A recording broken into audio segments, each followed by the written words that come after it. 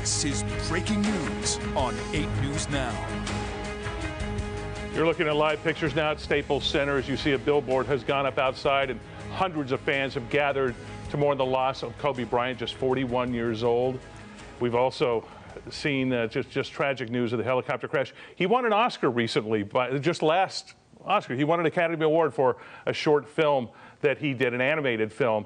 And now, of course, with the Grammys coming up next here on 8 News Now, we've got a lot going on with that. In the world of entertainment, he had tried to make the transition, and he had done it successfully with an Oscar just last year. He was talented. You know what John mentioned, too, in that live shot from the Thomas and Mack? One thing that everybody says about Kobe Bryant was he was so competitive.